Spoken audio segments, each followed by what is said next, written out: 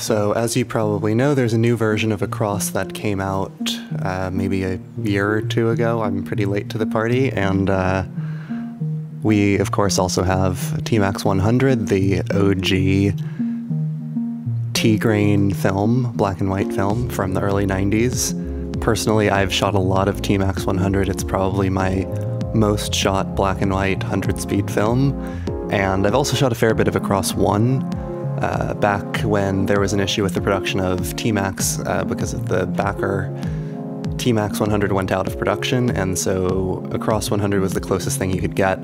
Delta 100 I'm not going to compare here, because one, the technology is a bit different, and two, the contrast is quite different. Delta 100 is a really contrasty film in my experience, so the new Acros II is supposedly a pretty minor revision. Fujifilm have said that it's a bit higher in contrast, and that there may be some other minor improvements, but we're led to believe it's probably different mostly because the production process had to change because lack of material availability or changing factories, something like that. It's not really, they wanted to improve the film as much.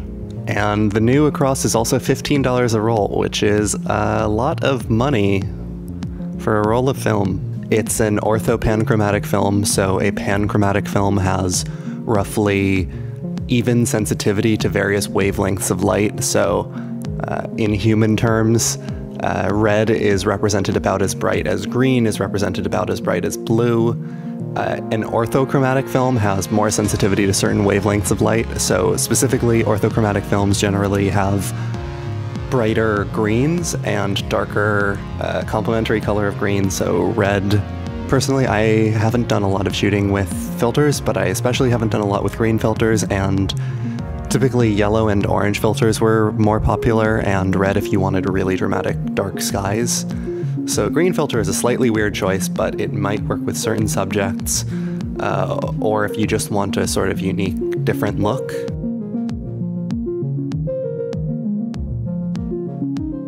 And with that brief intro out of the way, let's dive into the photos. I will show you comparisons from both 35mm shot on a Leica MP with a Summicron 50, and from my Mamiya 7, with the 80mm f4. Those are my two favorite camera lens combinations, at least on film. So that's what I chose to do the comparison, and they're both very, very sharp systems, as sharp as you'll get in either format. I didn't shoot this on a tripod, and my scanning setup, which is a negative supply system with a Fuji GFX camera, I think is very good, but I can't claim that I've perfected the use of it since this is my first time scanning with it. So take it with a grain of salt, but the scans should be pretty good and much higher resolution than you'd get with, say, a Noritsu or a Frontier. And after I show the images, I will offer some commentary on them. I encourage you to pause throughout the comparisons and make your own opinions. But if you happen to want my opinion, or you don't really feel like thinking that much during the comparison and like writing down your thoughts, then maybe you will find my thoughts at the end useful.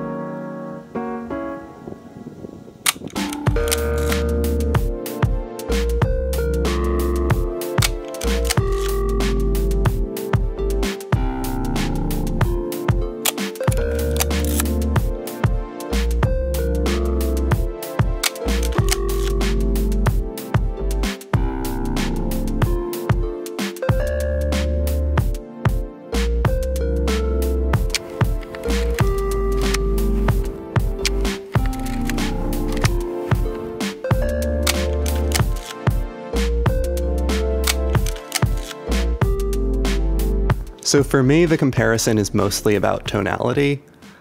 I think that either of these films offer a ton of resolution. I'm not as concerned about it. So I'm concerned with tonality and the extension and dynamic range of the film on either end. I'm less concerned about the absolute sharpness because I think both of these films are really sharp.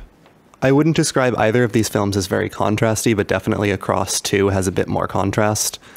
And it also, if you compare the subjects of the photos to their backgrounds, it definitely has more, it has a particular look associated with that color spectrum. So getting back to tonality, if you care a lot about tonality, I would definitely check out FP4, XX, and to a slightly lesser extent, HP5. I think those are the most beautiful films I've shot in terms of tonality. FP4 has a long toe, so the grays go darker gray and inky and rich.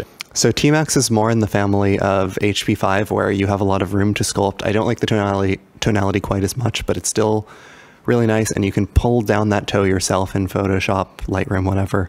I would note that Across has not necessarily darker dark tones, but brighter light grays and whites. You could describe the highlights as punchier. A lot of people, I'm sure, will like that. So a quick word on sharpness. I know it's like not the point of this review, and also I didn't collect a big enough sample to really say anything conclusive about it. And there were examples where T-Max looked sharper, and there were also examples where Across II looked sharper, so I can't state conclusively.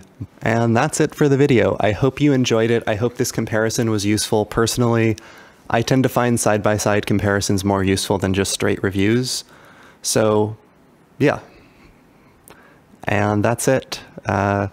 People on YouTube like to say, like and subscribe, or something like that. So, do it if you want.